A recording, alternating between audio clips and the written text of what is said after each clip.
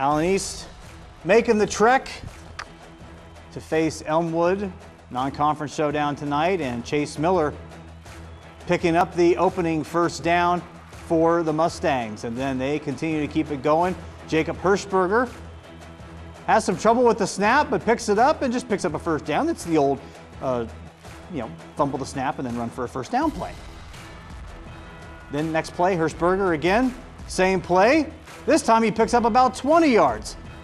Showing some nice moves, lowers the shoulder, and gets the Mustangs into the red zone with the great field position. Then Carter Young rumbling down the sideline,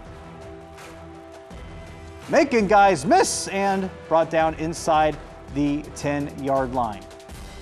And then first and goal, and it's Hirschberger finishing off the drive with a touchdown, putting Allen East on the board first, 7-0.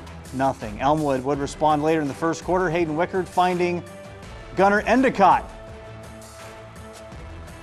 putting this one deep and right over the shoulder. Nice pitch and catch. This one would tie this game up at 7, and it would be Elmwood rest of the way, 42-21. Elmwood getting the victory tonight over Allen East.